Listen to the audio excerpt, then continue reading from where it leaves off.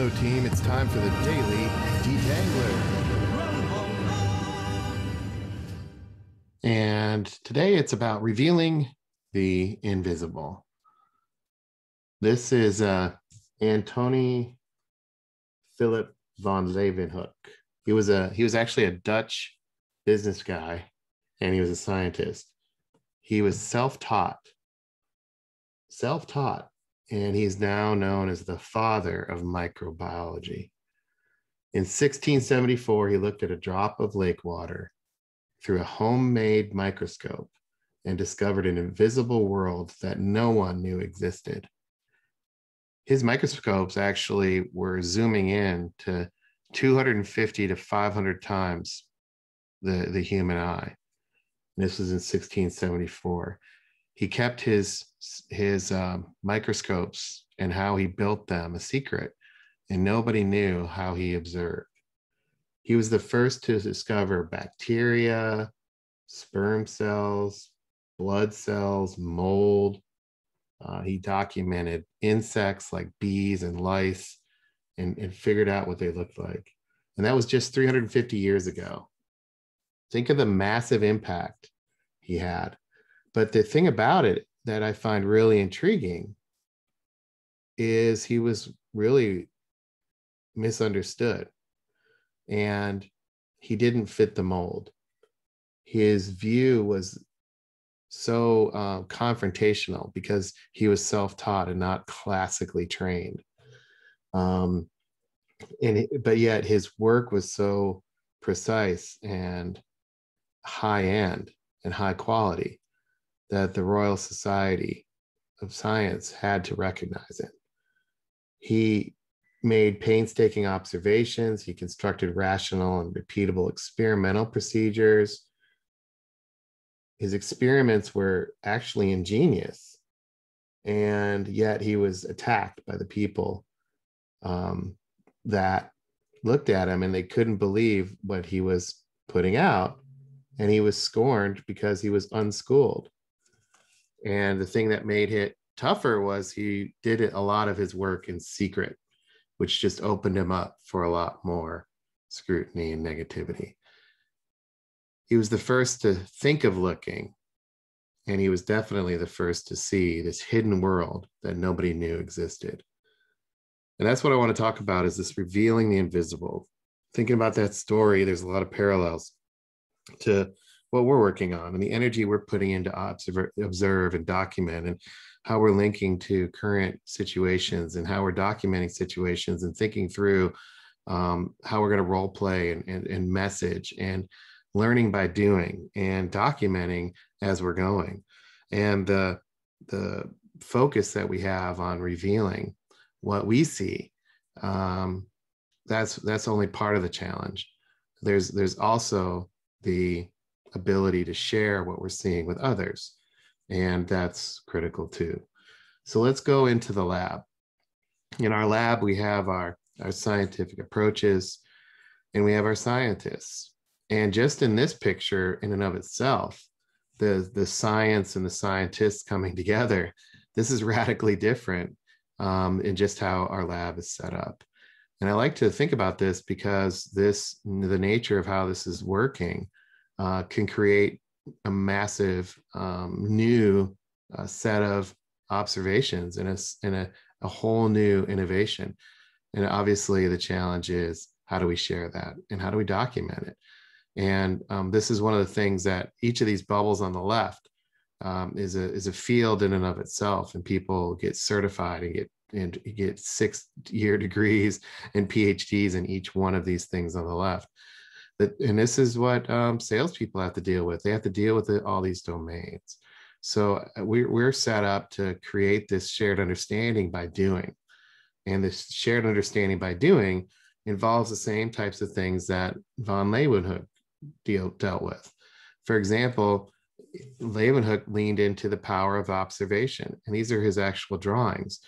The bottom left one is a zoom in with his microscope of an oak tree, and what he saw there. You can see the different shells, the different claws of animals, fleas in the top right, and sperm, and what he was able to see through his microscope. And that power of observing and documenting those became irrefutable. And then when he was able to show others, they were able to talk about it, and they were able to move forward. But even in the face of all that documentation, he was still scrutinized.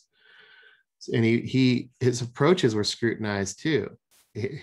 The way that he created these renderings and these drawings, and the work he did to convert his actual observations into sea slides, those two things, what he created brand new and what he converted from existing understanding, that created new understanding.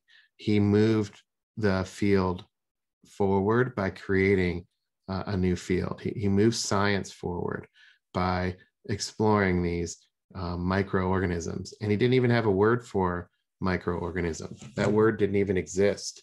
It had to be created. So he created this whole new language, this whole new understanding, and he converted the scientific approach to create something new and convert that idea into reality. And that created new understanding. And he had curiosity, inquiry, and he had time. And he also had tools. He created new tools. And the tools were interesting because this microscope here, people actually came from miles around, and he was world famous. Peter the Great even visited him to try to understand what this thing was. And he didn't have a word for it. It was handheld, and the tool was actually his passion. He really wanted to see things, and he was just so curious that he built this, what we would call, a microscope or a magnifying glass. And he built that, and the lenses that he used was really his passion. And then he applied that tool to look at things, and then he just started documenting it. So the tools that he used actually revealed and created this understanding. And he did that through the power of exploration. He just explored it and saw where it went by using the tools. And because he had the tools, and because he used the tools, he was able to zoom in.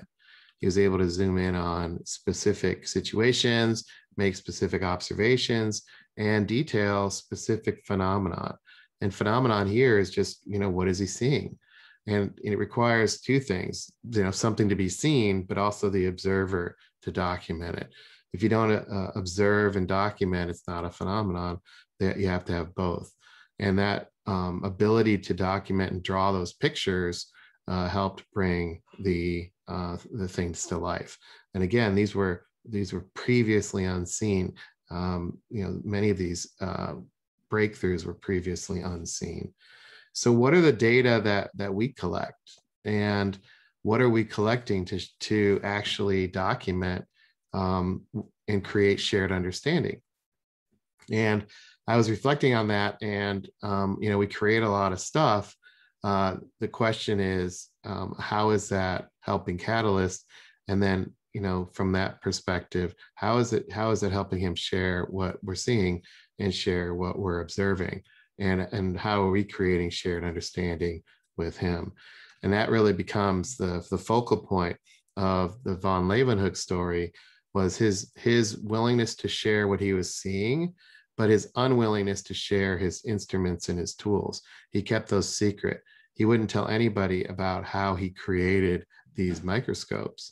And it actually became a contentious sore spot, because there was such an appetite to understand how he was seeing these things that he kept it a mystery. It was kind of interesting.